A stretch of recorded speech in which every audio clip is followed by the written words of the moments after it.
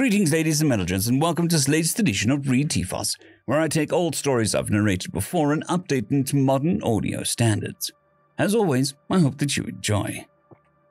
Diplomacy, written by Pretzelbomber. Ixchel was not having a good day.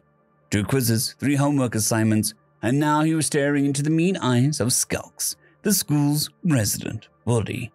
Flanked by his 2 loyal goons, Calc and Stedge, he was walked far out from his walk home towards the city hall.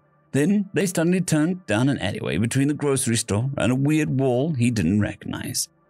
It was made of red stones and covered by a weird metal mesh placed over it, although the mesh didn't look like it would do much since all the holes were so big. More than anything, it just looked painful to mess with, which is exactly when he realized why they had brought him here. Well, Stedge and Calc pinned him to the wall. Skulks grabbed his arm and started grating it against the fence, chewing through his mucus layer in seconds and rubbing the skin beneath it raw. As soon as he tried to scream in pain, Stedge clapped his hand over the mouth while they all laughed. Eventually, they got bored and were about to leave him crying in a heap when Calc got a weird look on his face. "Hey, Skulks, you think that we could launch him over the wall?" Before Ishtal could get up and run, he was already being held down by Calc as the other 2 grabbed hold and pulled him over. The 3 of them, together with the nearby dumpster, were enough to get him clear over the wall, landing painfully on the hard ground inside. He could still hear them laughing, talking about what would happen to him. "My uncle got drunk a while back and jumped over the wall.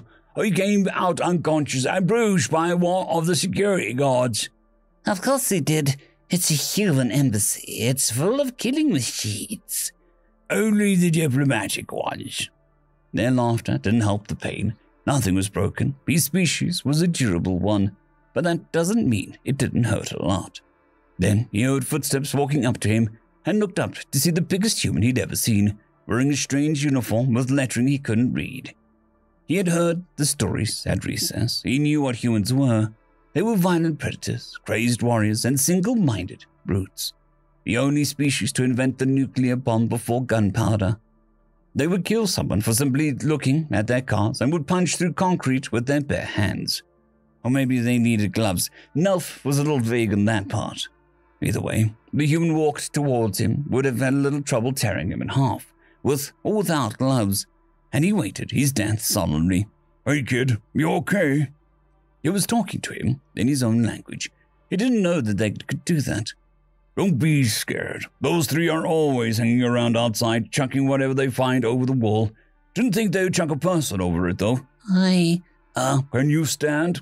Ichtel rose to his feet and looked up at the human, taller than him by 2 heads and the scariest he'd ever seen. Am I going to be beaten up?" "What? No. Is that why they threw you in here? They think we punch people for fun?" You don't..." "We don't beat up random people for fun, especially when they're children. What's your name?" Ishtal? "I'm Kevin. Nice to meet you, Ishtal." Nice to meet you too."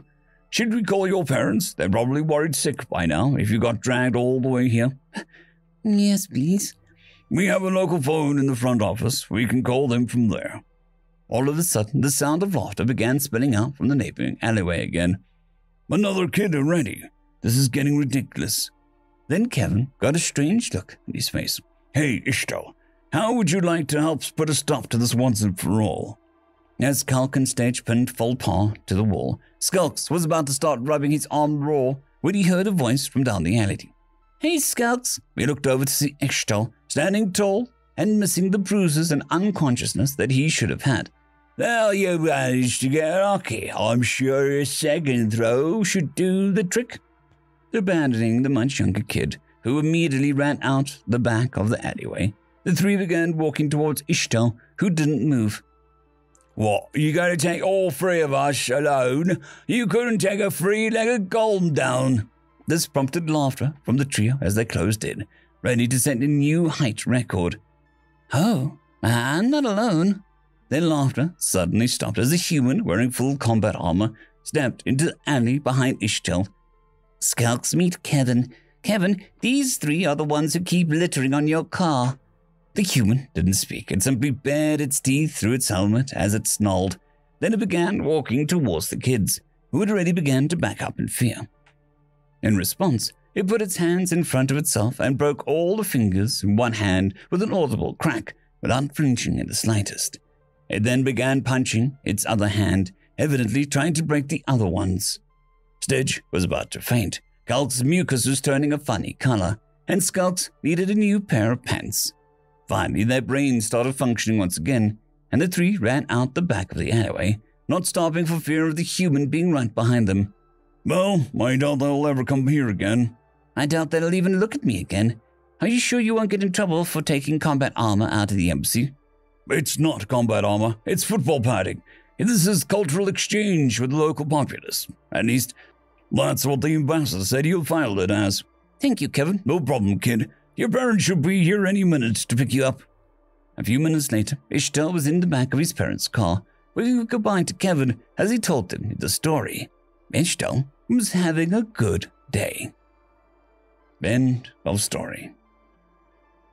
I'd quickly like to thank the T5 peeps: Cold War Boomerwaffen, Severin Cerberus, Bushmaster 177, Henry the Red, Caspar Arnholtz, Cold War Boomerwaffen, Elijah Silvercross, Dragzoon WRE, and Severin Cerberus. Thank you very much.